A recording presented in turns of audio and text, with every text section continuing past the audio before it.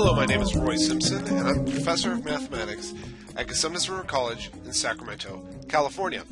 This is another proof in my series on proofs in differential calculus.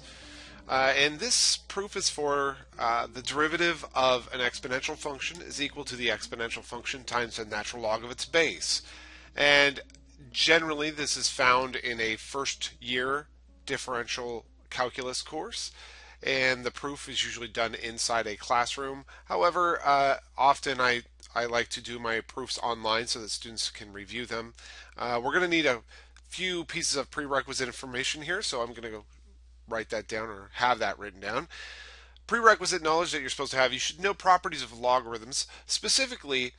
So if you take an exponential and raise it to a log base the same base as the base of your exponential, that is the same thing as just having the interior of the exponential. This is actually, most people see this in a algebra course as x is equal to b raised to the log base b of x. It's the same notation. I'm just, instead of using b, I'm using log base e. Okay, so you should know that. You should know your chain rule. You should also know that the derivative of a constant times x is just the constant itself. Those are the only three pieces of information. Obviously, you have to know what derivatives are and all the other fun stuff, but those are the three pieces of information that we need to know for this proof. So I'll hop back here and I'll go ahead and start my proof. I could just do it on this page because it's not that long of a proof. And so we'll start with the left-hand side, the claim here that the derivative with respect to x of a to the x, and I'm going to manipulate that a to the x to look like something else. That's derivative with respect to x of, and we'll say that's e raised to the natural log of a raised to the x power. Now that may not look like it did very much for us, but it did quite a bit, because what we could do here is we could take advantage of a property of logarithms, and that is if you take the logarithm of an exponential, it allows you to bring out the exponent. So this will allow us to move that exponent out in front of the logarithm itself. This is going to equal the derivative with respect to x. That's the variable we're taking the derivative with respect to. E raised to the x times the natural log of a. And now I see I can use a nice little chain rule on this. And actually, you know what? I think what I'll do is I'll go ahead and, since you might be new to chain rule, I will take the long way with the chain rule here. So right now we're taking the derivative with respect to x of some function. We'll just go ahead and let y equal e raised to the u power. So I'm just simplifying my function e to the x times the natural log of a into being e to the u, where u, so we're just doing a composite function here, is equal to x times the natural log of a. And you would do this, I'm just using Leibniz notation, I'm doing this for Leibniz notation, but you do this notation here because you're just simplifying your function down into components here. So you notice that y is actually a function of u, and that u is actually a function of x, right? Because that's the variable that's inside of the function u there. So if we wanted to take the derivative of y with respect to x, which is what we want to do right here. We want to take the derivative of y, which is e to the junk, but we want to take that derivative with respect to x. You'll first have to hop inside of y here and take the derivative with respect to u, and then hop inside of u and take the derivative with respect to x. As I've mentioned in maybe past videos, a lot of students think that this means that the du's cancel. That is actually not technically true, but visually it does make sense. So I tend to tell my students I'm totally okay with it, but it is technically not true. You should not be able to cancel those du's. So I will say that's the one way you can think about it. There's another way you can think about the chain rule here, that you have two different functions, f and g.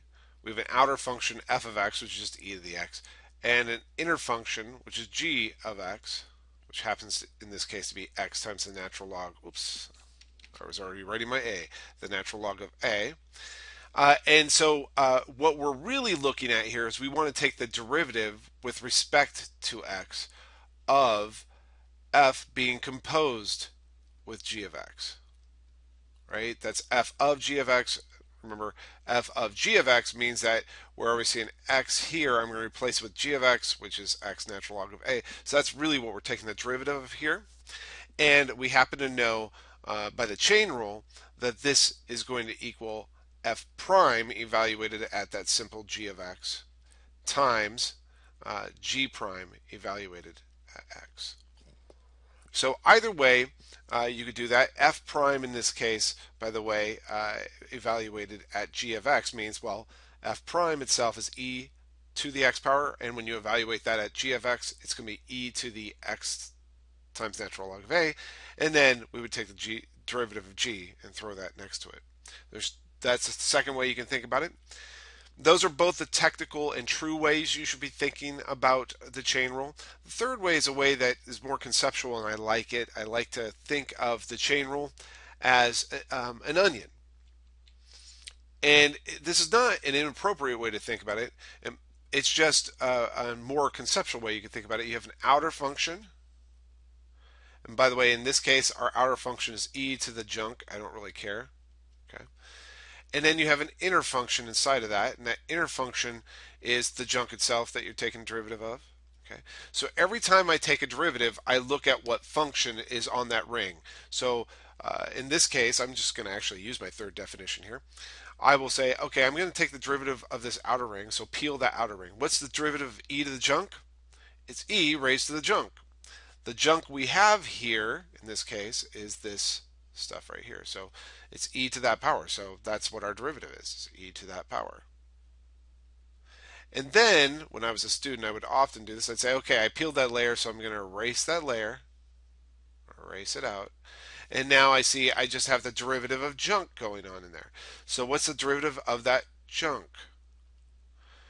And we happen to know the derivative of x times a constant, remember natural log of a is a constant, is going to be the natural log of a itself, right? So this is starting to look kind of nice for us. So all I'll do is take advantage of the inverse operation to this. Not really inverse operation, but the opposite direction. We pulled the exponent out front. Now I'm just going to take this exponent, I'll do this in blue, and I'll pull it back into I'll take this coefficient, pull it back into the exponent. So I have e raised to the natural log of a raised to the x times the natural log of a. And of course, e to the natural log, base e, of a to the x, we know is a to the x, natural log of a. And that is exactly where we wanted to go with this. So I know it was it's actually incredibly short proof, but I took my time with it because I wanted to note the three different ways you can think of the chain rule. And there's actually other ways you can think of the chain rule as well, but you have the two rigorous ways, which Leibniz notation, or the just the definition of a chain rule using function notation. So that's 1 and 2. And then you have a visual way where you're basically peeling the onion. That is the end of this proof.